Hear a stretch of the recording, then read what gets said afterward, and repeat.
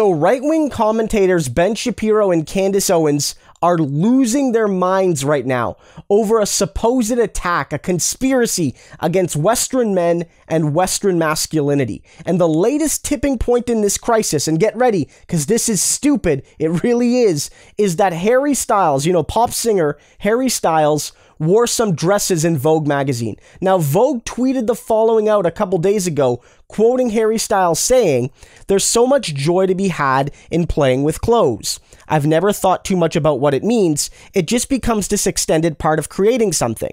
And Candace Owens could not take that. She could not take that narrative, nor the pictures of this man wearing clothes that might be typically understood as feminine or something a woman would wear. And so she put out this idea that this is really a fundamental attack against men and masculinity, saying, "There is no society that can survive without strong men. The East knows this. In the West, the steady feminization of our men at the same time that Marxism is being taught to our children is not a coincidence. It is an outright attack. Bring back manly men." And of course, she faced a lot of pushback, rightfully so, for this ridiculous take, not only in its essence, but also in it being so over the top.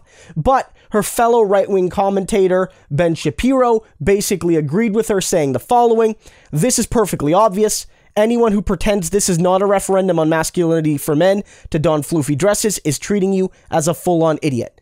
These people are the idiots, though, guys. They are the idiots, because we have to understand that if your conception of masculinity is so weak, if it's so based on what a few scraps of clothing represent, it is actually not a strong concept. Certainly not strong enough to build an entire pillar of civilization upon. If your idea is that Western civilization, whatever the heck that means in 2020, requires strong men and a confident, concrete idea of what masculinity is, and one man or a few men who wear dresses or maybe dress a little bit feminine or maybe put on some makeup or some nail polish utterly shatters your idea of masculinity, then it was never good enough to base a society upon. Ever.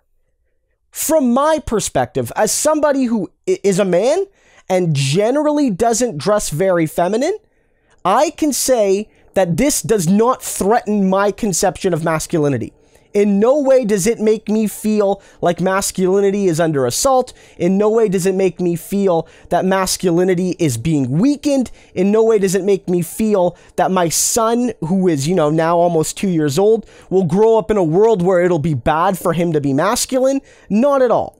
What this does show me, more than anything, is positive masculinity from Harry Styles. When I think of what it means to be a healthy man, there's a confidence there, an ability to say, I am who I am, take me as I am, and the world needs to accept me. And I think there's something powerful about a reasonable confidence. And when you talk about a positive masculinity, it's saying that it doesn't matter whether I dress like a man or a woman or as neither. I am who I am, and you can live with it. That's strong, confident masculinity.